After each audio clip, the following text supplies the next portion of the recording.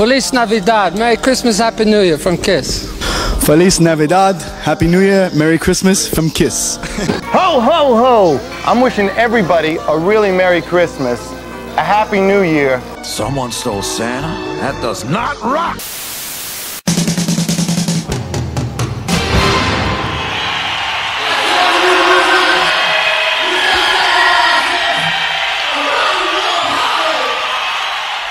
What's going on, vinyl community? Welcome to another episode of 25 Days of KISSmas, where every day leading up to KISSmas, I will be reviewing and discussing every Kiss studio album plus more. For the 17th episode, I will be reviewing the Asylum album from 1985. Just before the tour for Animalized was due to start, guitarist Mark St. John came down with writer syndrome in his hands and was unable to perform with the band.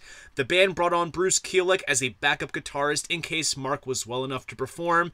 After Mark playing 2 full shows and a partial show with the band, Bruce would ultimately become his permanent replacement. Thus, we have the classic 80s lineup of Gene, Paul, Eric, and Bruce. Album. Side 1, Track 1, King of the Mountain. The origins of this song date back to the Animalized tour, with Paul and Bruce working out ideas during downtime, and then Desmond Child made some contributions. Eric Carr opens the track with some fast drum fills that almost echo the bombast of the drum sound that can be found on Creatures, and lyrically, it's about the typical sentiment that runs in Kiss songs, that people are allowed to feel like they're number one, or in this case, King of the Mountain. This song at one point was a concert opener on the Asylum tour and appeared a few times in the set list early on before being dropped entirely. Track 2, Any Way You Slice It. This track was written by Gene and collaborator Howard Rice around the time of Lick It Up, and originally was written for the band Heavy Pettin'. The song received a live airing for a grand total of 1 time on the opening night of the Asylum tour. Track 3, Who Wants to Be Lonely? This is a collaborative power ballad between Paul, Desmond Child, and Jean Bouvier. While the song was never released as a single, it did get released as the 3rd music video from the album, which was heavily edited down because of its risque nature, which by today's standards is rather tame.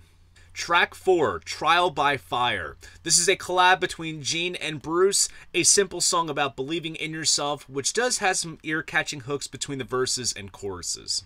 Track 5, I'm Alive. This is a rather rip-roaring fast number, which, just like King of the Mountain, stems from Paul and Bruce working out ideas during the Animalized tour, with some later contributions from Desmond Child.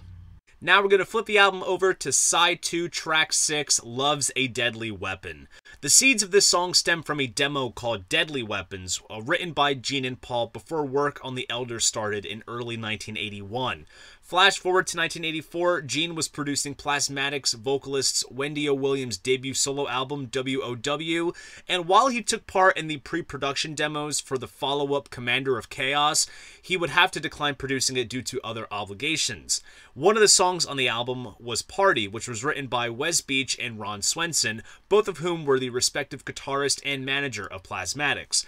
Gene liked the song enough to borrow the riff of the song, which earns Beach and Swenson a co-writing credit on this track, and as for the original Deadly Weapons demo, only the chorus and its first 2 lines were retained. Track 7, Tears Are Falling. Here we have a ballad from Paul that tells about the end of a relationship and how when one cries, it says a lot more than what words could. It's worth mentioning that Paul also played bass on the song, and despite the numerous videos done in support of the Asylum album, this was the only song to be released as a single within the US, and the flashy music video was shot in England and directed by music video giant David Mallet. While the single didn't chart well in Billboard, it reached number 20 in the mainstream rock tracks and is considered to be one of the key tracks of the non-makeup period, having been performed by the band after the makeup was put back on. Track 8, Secretly Cruel, a song by Gene that was partly inspired by a liaison with a groupie that upon meeting for God knows what reason at her house, he noticed photos and posters of himself all over her wall, so it was obvious the woman in question wanted more out of the situation. Track 9, Radar for Love.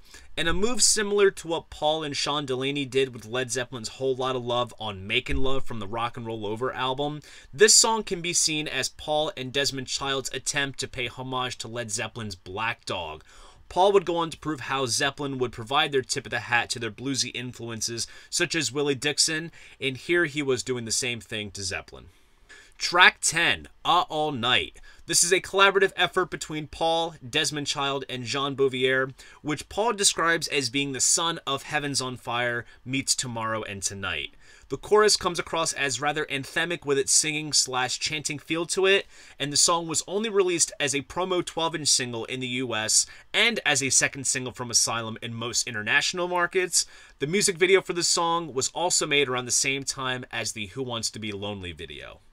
As for where this album stands in my KISS catalog ranking, I would put Asylum at the number 14 spot. This album very much continues the band's foray in the glam metal genre, which was the obvious trend of the day the band was following at the time. And speaking of glam, this was probably the most head-scratching period when you look at their bright fluorescent neon outfits. You definitely need some shades when you look at them. But as with most 80s albums, the Paul songs, and in this case the singles released from the album, are strong, and Gene was still kind of in Hollywood mode phoning in songs, but needless to say, it's a decent yet general glam metal album.